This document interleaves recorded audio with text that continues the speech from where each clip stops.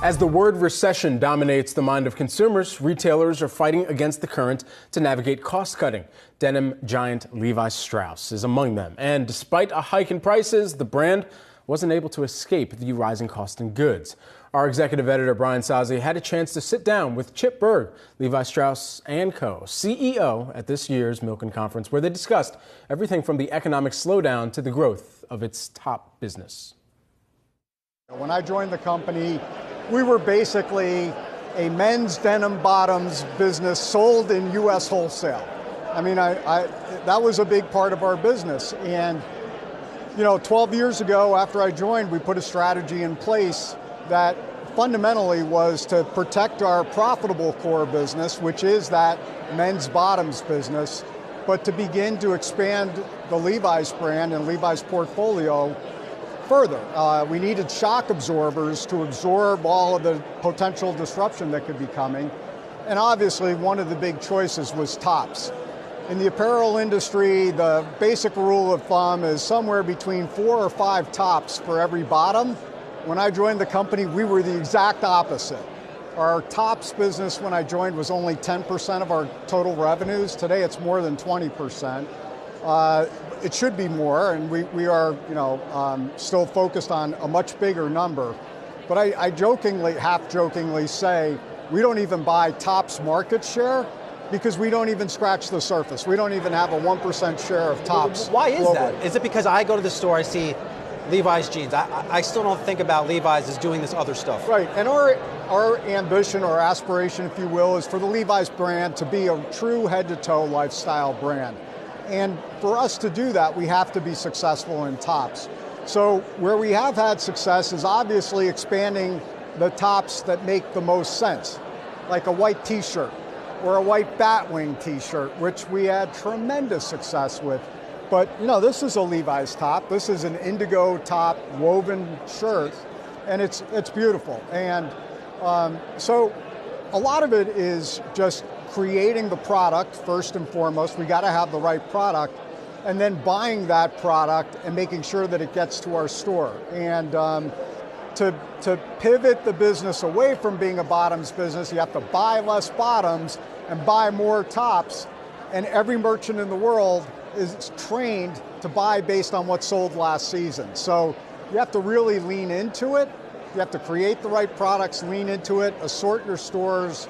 And we're on that path right now. But our tops business has been growing, double digit for the last several years, and it still represents a real meaningful opportunity. I went to your website before this interview, Chip, saw a pair of jeans, $325. I thought, wow, is that the impact of inflation? But when I clicked through, there's a real story to these jeans. I believe they're called the selvage jeans. Tell us about that story, and are consumers open to spending $325 on jeans? In fact, the higher end of our business is probably the best performing part of our business right now.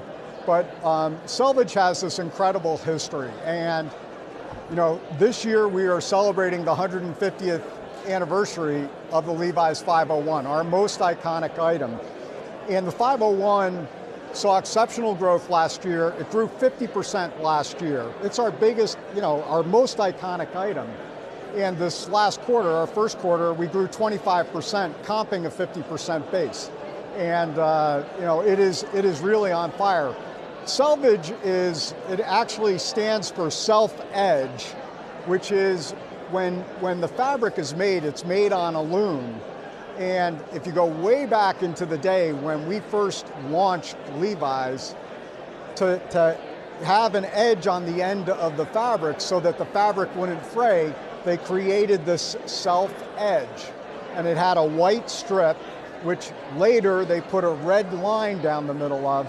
And true denim aficionados know what selvage is. And a real denim head will wear their selvage jeans cuffed so that you can see the selvage. I'm actually not wearing selvage today. I own a lot of selvage. Your secret's safe with me. You can't see it anyway, but I own a lot of selvage because it tends to be much higher quality product. The other thing I'll mention, so through the history of Levi's, back right around World War I, we developed a relationship with Cone Mills. which today is still one of our important denim suppliers. But back in the kind of World War I days in I think it was 1917 or 16, Cone Mills had a loom in North Carolina, and that white oak loom became really famous to true denim heads. Cone Mills closed that factory about 4 years ago, and when they closed it, we bought the last remaining supply of cone white oak denim. And as we celebrate the 150th, we are launching product with true white oak denim. And it is the last white oak denim you are ever going to be able to buy brand new ever again, because that factory is gone. Selling $325 pair of jeans, I mean, it's a phenomenal story. The product is great, but the economy is slowing. What are you seeing in terms of demand for your jeans right now, given things have slowed down? Yeah, so we knew coming into this year that we were going to be navigating a very challenging year, in part because last year was very bifurcated. We had a very strong first half as we were coming out of the pandemic. We grew 20+% in the first half, and then in the summer, kind of the bottom fell out as inflation started to impact the consumer, fear of recession started to grab hold, currency headwinds, and the second half we were basically flat. We were flattish. So we have a huge base period in the first half and a soft base period in the second half, and this year, guess what? It's going to be the opposite. The first half is going to be really, really challenging, and we should see some real progress with some tailwinds in the second half. But, you know, as I look at the consumer around the world, there is, first of all, the US market is where we are seeing the greatest challenges. In the first quarter, our US wholesale business was very challenged. We have two value brands that we sell in the key mass retailers in this country. Those businesses are both off double digits. The lower income, low to moderate income consumer, you know, they are now making very tough trade-offs with their monthly budget. And they're literally to the point where they're making decisions about, do I really need another pair of jeans? Or can I trade down from the Levi's value brand to a private label? What's even below the Levi's value brand? A private label brand at Walmart or Target. And those are the trade-offs that we're seeing.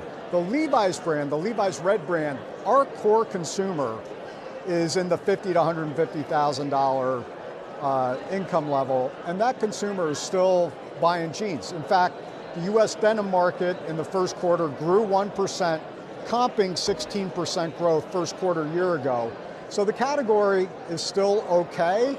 We're growing share. We're growing share with the core 18 to 30-year-old. We're growing share with women. And you know, our business and the brand is still really, really healthy. But wholesale is very, very challenging for us right now, and especially the lower end of wholesale. That was Levi Strauss Co. CEO Chip Bergh alongside Yahoo Finance Executive Editor Brian Sozzi.